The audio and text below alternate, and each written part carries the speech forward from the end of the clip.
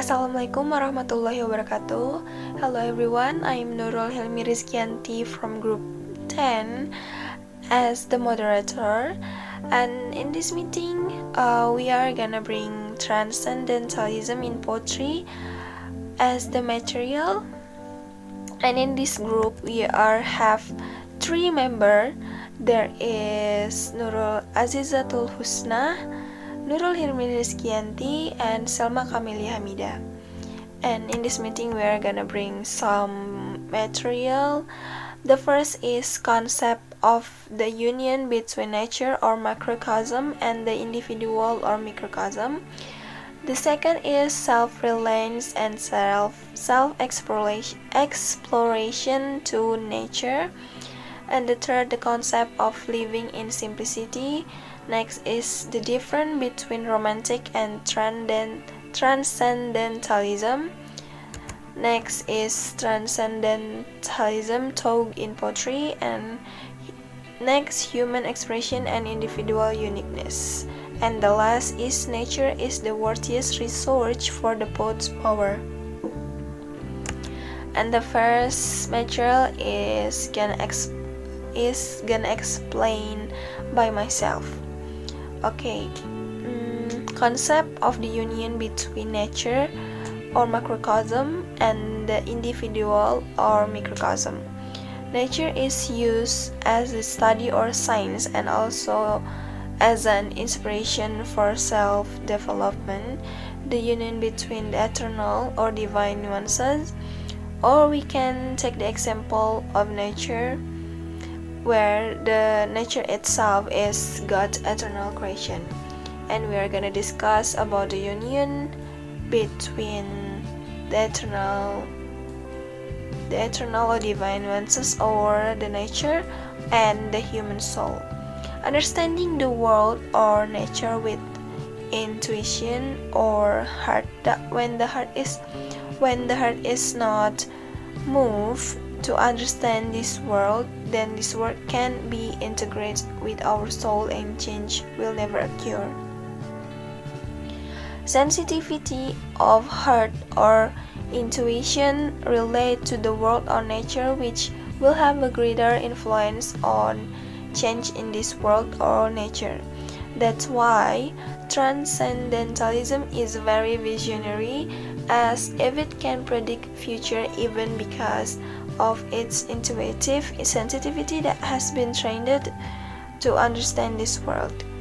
This concept is similar to the concept of Sufism in Islam, especially related to the unification of self and God, that the individual or human soul can unite with God.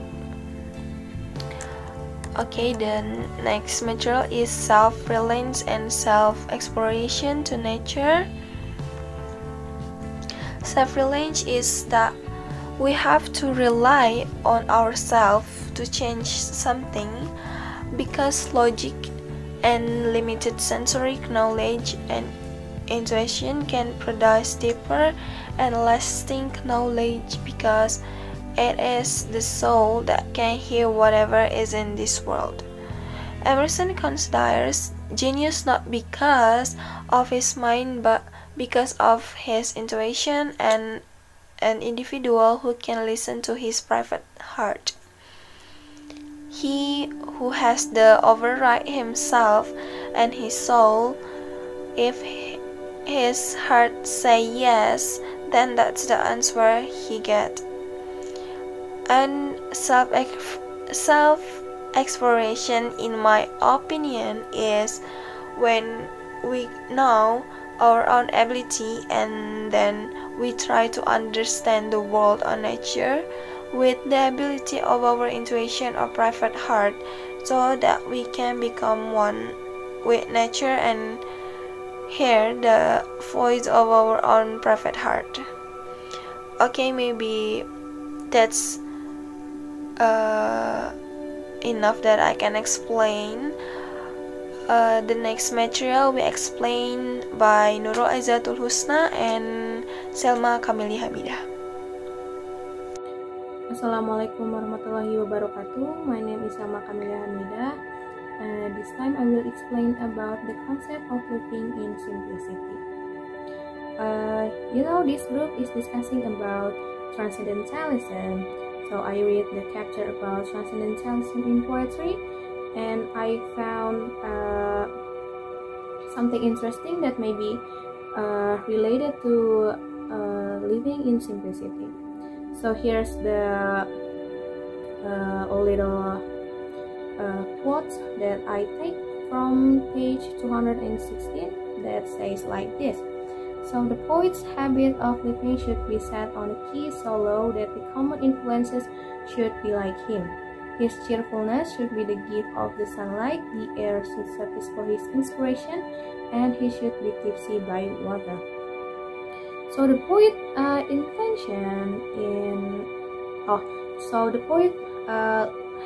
living should be simple as that, because in Transcendentalism is between human and nature. So the simplicity in it is just how human and nature become one, because Transcendentalism is using nature as the subject, not just as a usual subject, but it's searching for a deeper meaning, like maybe almost has a spiritual aspect in it. So the simplicity in it, just the simplicity in Transcendentalism is just the relationship between humanity and nature. Like this is the poet. Cheerfulness should be the gift of the sunlight. Like the sunlight gives his light to the poet, so the poet can raise his mood, and the air to surface for his inspiration. Like the air like make the poet calm, so it can give poet more inspiration. And he should be tipsy by water, not like wine or something. So just simple as that. And then the next sentences is that spirit which suffices quiet hearts, which seems to comfort to such from every dry knoll of the grass, from every pine stump and hot embedded stone on which the dull-marred sun shines, comes forth to the poor and hungry and such as are of simple taste. So the spirit, the poet's spirit that using nature has is simple inspiration, is just, yeah, it looks like just usual nature, plain nature. But if you look at it again more deeply, it's just has more deep meaning, that like a hidden meaning. The living in simplicity in Transcendentalism is just as simple as that, like just how human and nature become one. Maybe that's the explanation for me. Wassalamualaikum warahmatullahi wabarakatuh. Assalamualaikum warahmatullahi wabarakatuh. My name is Nurul Azizatul Khusnah, and I would like to discuss the next material. It is the difference between romantic and transcendentalism. So, romantic and transcendentalism are almost similar, and arguably there is no difference. What distinguishes a little from them is that transcendentalist ideas are more facing the side of spiritualism than what our senses see. If it is romantic, even if it's an expression from the heart, from feelings, but still the triggering comes from objects or nature. For transcendentalists, this word is no longer seen as an object, but part of a union. So for the next material is about transcendentalist thought in poetry. He is isolated among his contemporaries by truth and by his art, but with this consolation in his pursuits, that they will draw all men sooner or later, for all men live by truth and stand in need of expression, in love, in art, in avarice, in labor, in games. We study to utter our painful secret. The man is only himself, the other half is his expression. Man basically has half of himself, the other half is his expression. In the end, a good human being is one who can balance himself and his expression. Notwithstanding this necessity to be published, adequate expression is rare. I know not how it is that we need an interpreter, but the great majority of men seem to be minors who have not yet come into possession of their own, or mutes who cannot report the conversation they have had with nature. There is no man who does not anticipate a supersensual utility in the sun and stars, earth and water. These stand and wait to render him a peculiar service, but there is some obstruction or some excess of polygamy in our constitution, which does not suffer them to yield the due effect. To touch should thrill. Every man should be so much an artist that he could report in conversation what had befallen him. Basically, the human being has become an artist for himself, for what he already has within himself, and inside a human being should be able to carry out conversation with his heart, with nature, with values that he believes to be true. So the next material is human expression as individual uniqueness.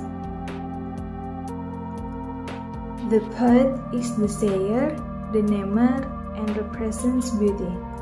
He is a sovereign and stands on the center, for the world is not painted or adorned, but is from the beginning beautiful.